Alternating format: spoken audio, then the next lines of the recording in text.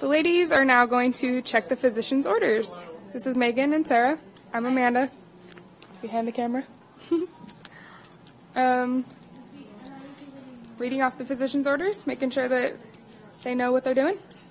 Now they're going to maintain asepsis, wash their hands, glove up. You've already done that. They're going to obtain the proper equipment. Test lung, circuit, ventilator, of course. They're going to properly attach the circuit.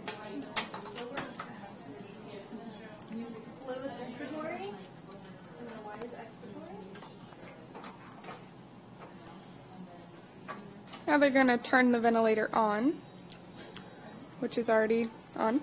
They're going to obtain the proper settings. Which we've already done. We have an O2 concentration of 21%, PEEP of 4, rate of 40, and pressure control above PEEP of 5. Okay.